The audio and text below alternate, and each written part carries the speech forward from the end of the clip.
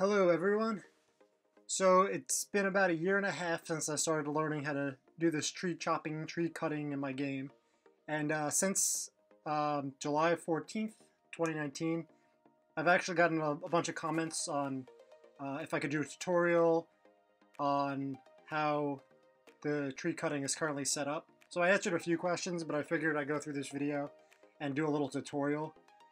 Before that, I just wanted to go through the progress I've made since February 2019, from the first time I actually set up the tree cutting with these first trees I actually modeled when I first started learning Blender. And you can see the animations are, okay, not great. And the trees are falling slowly and bouncing around, but, it has the tree falling effect there.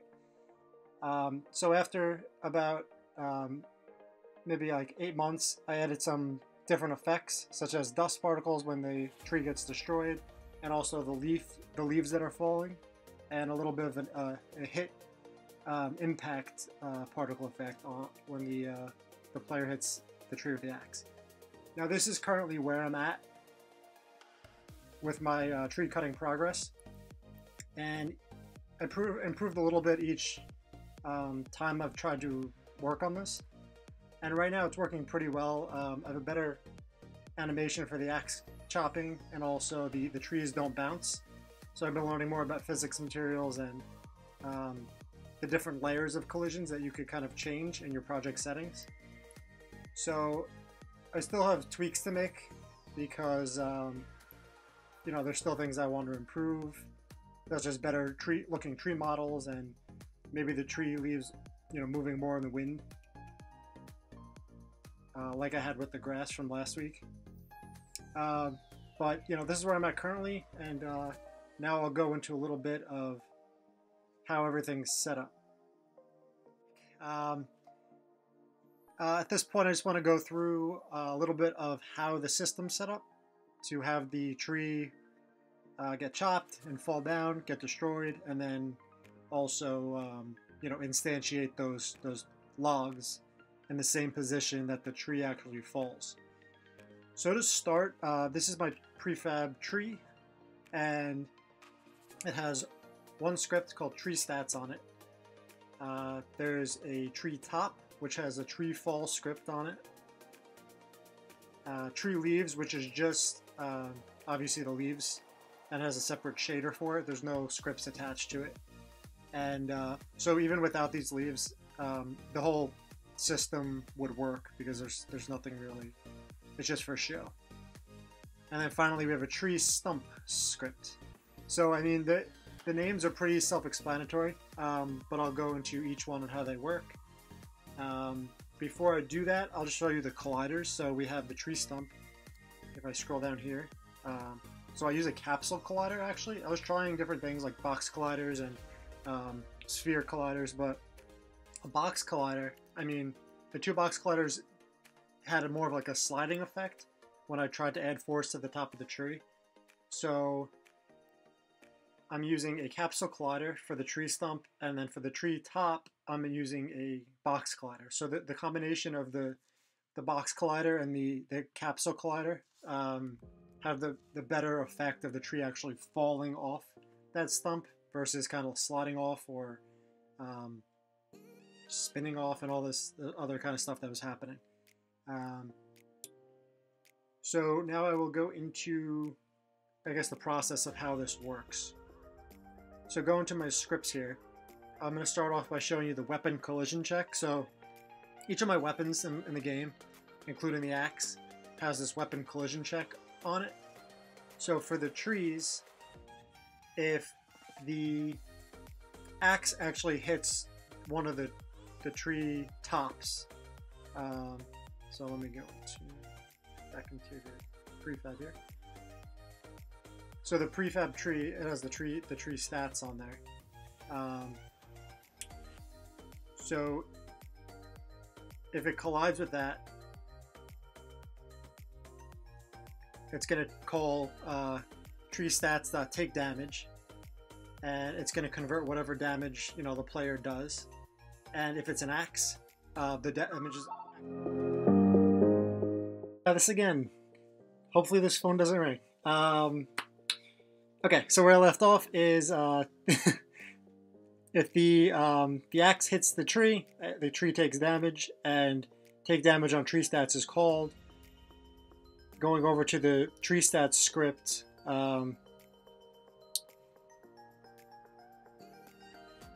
so damage taken is equal to the damage that was called from or sent through from the weapon collision check script, and then the life of the tree, I have it set for 100. That damage is subtracted from the life. So that's pretty simple there. So this keeps happening. Once the tree's life goes down to 0, I said the treetop layer equals to 9. Now I'll go into that a little bit later, but that's pretty much changing it so that it becomes the indestructible layer, which I set up, so nothing else could hit it. I was having the issue of the tree getting hit, and then all of a sudden it would bounce off the player or bounce off the weapon again, and then it would cause some crazy thing. So I just wanted to eliminate any collisions after the tree's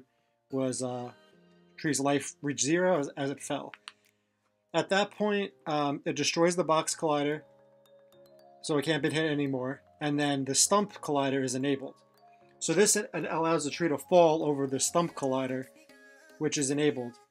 And I have it set to false, the stump collider, because I don't want the player to hit it before the tree top is destroyed.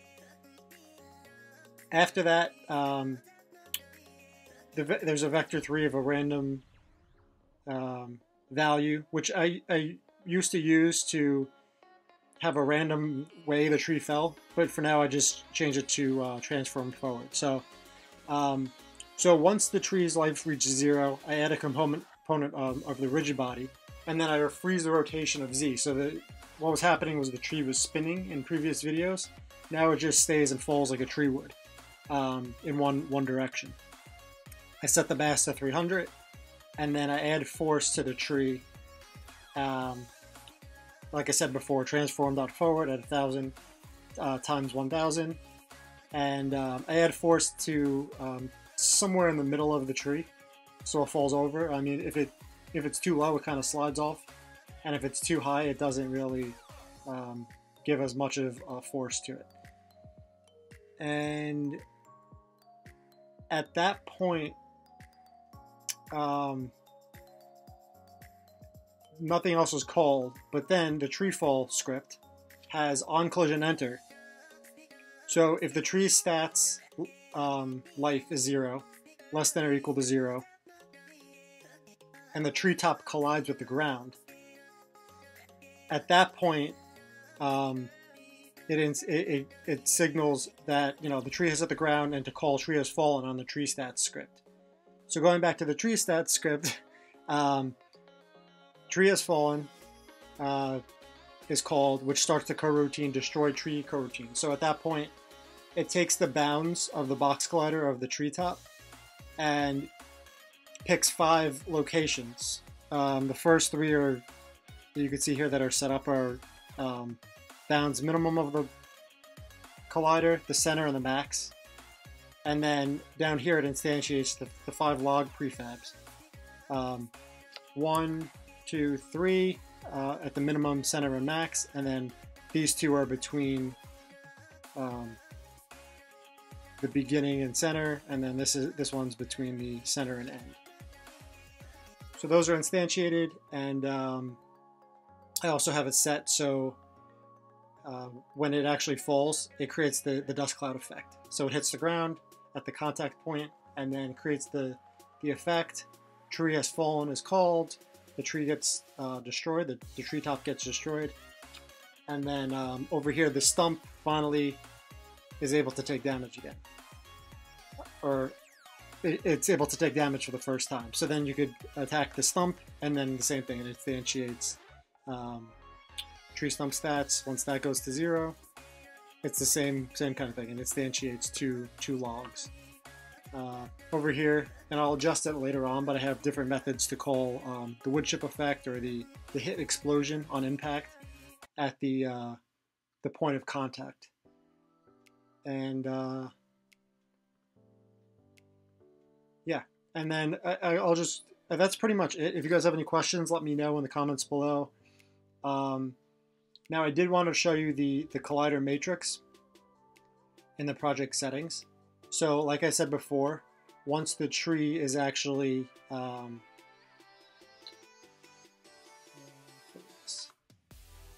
once the tree's life reaches 0, I do not want anything else to hit it because it was bouncing like crazy. So I made a new collision type, which is indestructible, and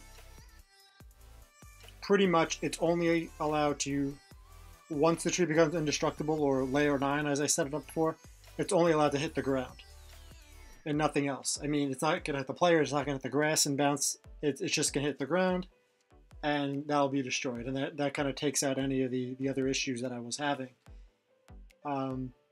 So I still need to work on the model of the tree and different shaders like that as I get better. But for now, I really like how it's progressed. And I've always wanted to do this since the start. And just being able to actually have something that gets, you know, an actual tree that kind of looks like it's falling. Right now my character's agility is super low, so you're going to see the swing very slow. But as you increase the agility, you get quicker speeds of movement and also action speed. So there we go. We have the tree falling. Oh, off that tree. And we could pick up the wood. And eventually I'll use that to be able to, you know, build structures and things like that. And then I can hit the stump. 1, 2, I think it's set for 60 life. And 2 logs come out of it. And then go into my inventory, and there's 6 logs. So I think I covered pretty much everything with this. Again, if you guys have any questions, feel free to leave a comment, and I'll get back to you. And you know, if there's anything that you think could be improved on these, I'm open to any suggestions. I'm looking to progress as much as I can. So yeah, next week I'll be working on my my 2-year progress video. I put together the last, I think, 50 videos of the last each week that I've made progress on, and made it into a compilation video. So if you guys want to check that out, feel free. And I still have a lot more to do. So thanks for watching.